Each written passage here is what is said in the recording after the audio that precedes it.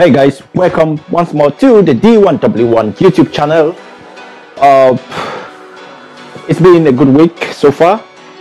Done all my sessions, worked with my clients, had 2 days in the gym, so it's been actually a good week. Can't complain. Still doing what I love to do, changing lives, changing my own life, and also helping to give clients and gym members the right advice so they can actually achieve what they are trying to achieve body-wise. So what am I going to talk today about? I'm talk about men 30 years, 35 years, 40, 50, 60 plus. What they are doing right and what they are doing wrong. Actually is what they are doing wrong, and also how that affects their T levels. That's testosterone. You know, testosterone starts to decrease when we get to the age of 30. So before we get into that, again guys, please subscribe to my channel, share with your friends, send me your comments so we can interact, we can talk, we can exchange ideas, ask me questions. If the questions are too technical for me, I'm gonna seek respond to somebody who is, because we've got people who are more academic than us in this industry. Some of us, we actually love training. Some people are into the academic side of personal training, they know all the muscles, they know. Some of us, we just love it. It's our passion. We get in there, we do it, and we do it the best way we know how to do it. So guys, again, drop me your subscriptions and let's go right into it. So are you 30 years plus? Before you get to the age of 30, what happens? Your T level is always so high. That's why if you go to the gym, you see all the young lads below the age of 30 with some 30 plus, like 32, 33s. We see have some strong over 30s. But before you get to that 30, magic 30, that magic 3, your T level is always so high. We all know that. From the time you're born, all you do is your T level keep rising and rising and rising. That's why before the age of 30, with some few cases, we are always too rugged in our movement. We have lots of energy. We can train for 5, 6, 7 hours a day, come back the next day, and we can still train with the same intensity. But once you get to that magic 3, you discover that that energy level you had starts to decline. So that means your T level is dropping. T levels, that's testosterone, starts to drop once you hit 30, and that's 3% to 5% for every 10 years. So 3% to 5% levels start to drop. So what can we do to reduce the decrease of our T levels? Yeah, some people are gonna say you can buy this, buy that online, buy T boosters, buy this. That is artificial. Even I don't know if it works because I've never tried one. And some people use PEDs. You might see some over 30s, over 35, over 40s still training as hard in the gym like as if they are below 30. There are rare cases where some people are born different. Some of us, we start to notice that there's a decline in energy, or T levels start to decline. So how can we train in a way that can actually boost our T levels?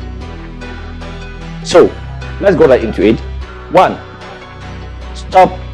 If you are overweight, you have to try and stop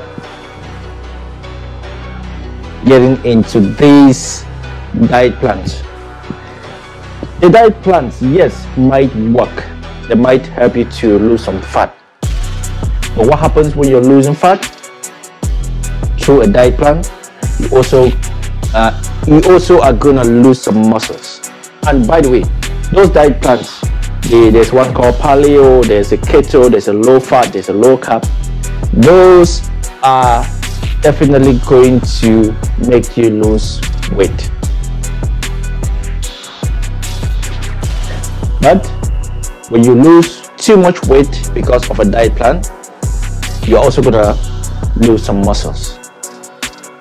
And your T levels require some amount of fat. Testosterone requires some amount of fat.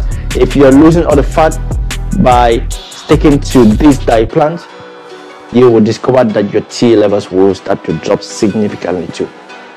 So eat some carbs, enjoy life. Most of us are not professionals. You don't want to go on stage, so what's the point? Why are you killing yourself? If you eat the right amount of fat in your food and carbs in your food, and then if you want to count calories, it's up to you. Count calories. But if you don't want to count calories, you cannot eat more than your body needs.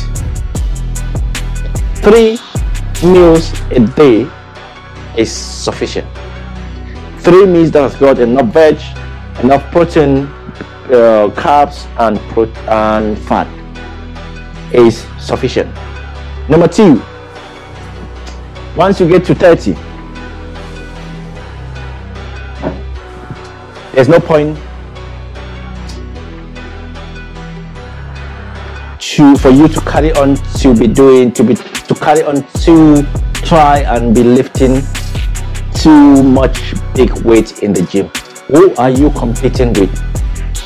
You're not young anymore. There's no ego lifting. Nobody cares if you're lifting 220 on a squat, if you are lifting 240s on a deadlift. No, if you can't, that's fine. But what happens when you get to 30? You don't want to catabolize your muscles. If you're training that hard, you break down all the molecules in your muscles, and that is going to take time to heal. Once you get to that age, you want to structure your sessions in a way that you are training all the multi-joints. You're training using multi-joint movements. Cut your sessions down to 45 to 1 hour. Minimal rest between sets. So get in there, get it done, and you're out of the gym. By the way, you haven't got time. You might be having kids, you have work, so there's no time to go in the gym and be spending like 1 hour 30 minutes or 2 hours. That time is gone. That time is gone. If you did not do that before you get to the age of 30, forget about it. You get it? Yeah. So structure your workout so you're training using the multi-joint, for example, squats, deadlifts, bench. Get in the gym, get it done, out of the gym. And then there is another thing again. You have to make sure that you are not doing too much cardio. If you're doing too much cardio, for example, if you want to lose weight, you go to the gym, you jump on a treadmill, you're spending 40 minutes. What for? There's no point. Why are you spending 40 minutes on the treadmill, or on the bike, or on the rower, or on the Stairmaster? 10 to 15 minutes is all you need on the cardio machines. Do some weight, because you are trying to build muscle, and when you build muscle, you actually boost your T levels. We need that. You don't want your wife or your partner to be angry every morning. You need to make sure she has the work, and in order for her to have that work, you need to build a muscle, and that muscle improves your testosterone. And when your testosterone is improved, you know, you're energetic. You get in there, she looks at you all sweaty coming out from the gym. She sees the muscles, the pec is pumped, the biceps are pumped. She gets, you know, and that's what we need. You need to enjoy. You need to let them enjoy. Because, by the way, the first time they saw you, they were attracted to you. So you need to make sure that fire is still burning. So less cardio, more resistance training. Make sure your workouts are 1 hour tops. 3 days a week is all you need. And then obviously the most important thing is your food. You can eat what you want, but in moderation. You can have a beer, you can have a shot of your favorite whiskey, but make sure you stay within the calories that your body actually needs. Drink plenty of water, get your supplements in. If you need them, vitamins, very important. Vitamin D, vitamin magnesium, fish oil, those are very important for you, especially for the joints. You're getting old, your joints are getting old. You need to make sure you give them the right amount of vitamins to keep you going. So guys, again, try and subscribe to my channel. Let me grow. It's what I'm trying to be good at this year. I mean, sitting here talking to the camera is not easy, but when we see you subscribing, it gives us that motivation. So that's all I had for today. If you guys did not understand anything, drop me a message, drop me a comment. Go to my Instagram page, Diwi Banaken, that's DIWI Banaken. It's actually on the link, and let us have some chat. Let's keep doing what we're doing best. Let's grow old, let's look young, let's feel energetic, let's enjoy life. It's one life, make it count. Peace.